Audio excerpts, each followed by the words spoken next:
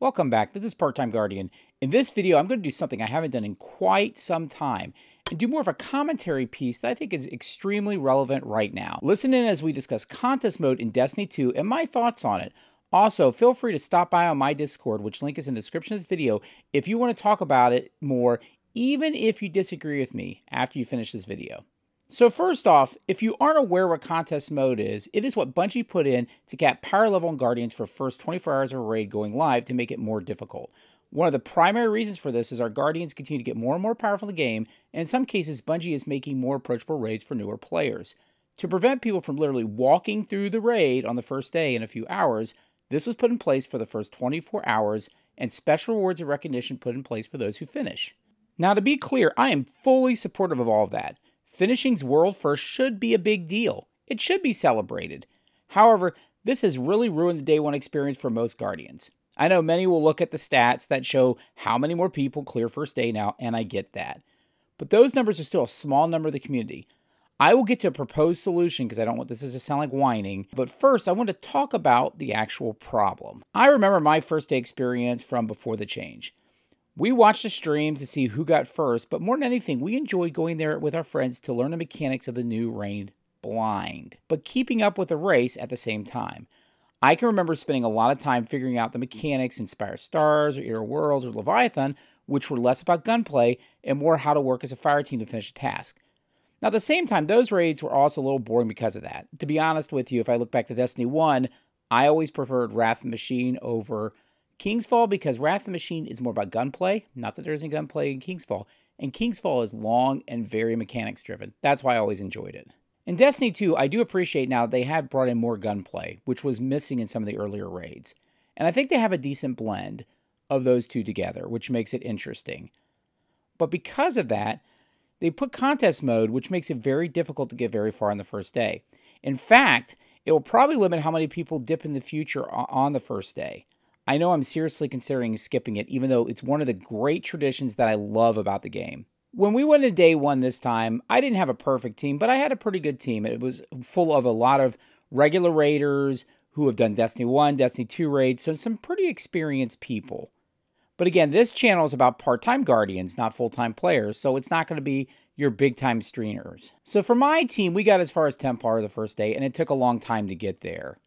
Many of my friends who are decent raiders, not the elite again, and had multiple clears of multiple raids, had a hard time just getting through the front door. Spent hours trying to do that. Now, our experience is we got through in an hour, which is still too long, but again, some people, again, that regularly raid, who are used to raiding, or understand mechanics, who are pretty good in a gunfight, couldn't even get past opening the front door.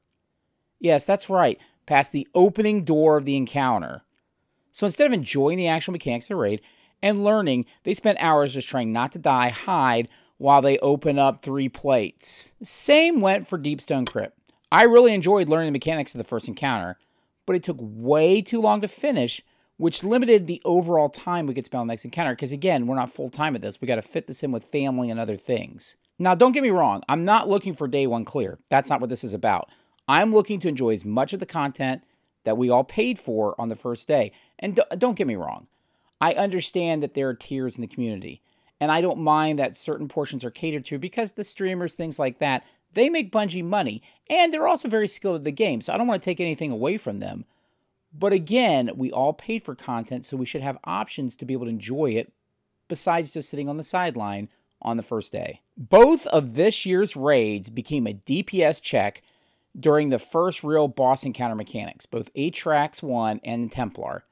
You could learn the mechanics as well as possible, but unless you had a perfect DPS setups, you couldn't get to the next encounter. Now, I appreciate, again, making this exclusive, but it's clear that this is less about actual skill in mechanics and how you play and design versus sheer force of will. The laughable difference in difficulty between Templar pre- and post-contest mode is absolutely ridiculous. Okay, so I have that off my chest. How do we fix this? Something like contest mode is required to keep day one interesting. And at the end of the day, that's what we want. That's what Bungie wants. That's what the community wants. A game to be exciting, to have a unique event that's celebrated across the internet. This should be a premier gaming event. So we should keep some form of contest mode, but let's make it configurable. So on the first day, you get a choice, like God mode in classic games where you can't get extra achievements if you use it. You can do contest mode and do all the achievements afterwards to get a day one clear, which, by the way, that's a great addition.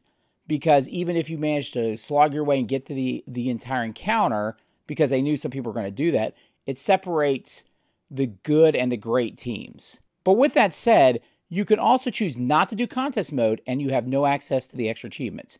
Yes, that does mean that some teams may get ahead and reveal mechanics, but let's face it, most of those folks aren't streamers. Streamers want the accolades and the rewards. And based on the last 2 raid launches, it's not the mechanics that separate the great teams. It's literally a DPS check. It's the teams who can deal out DPS fast enough that get through those modes.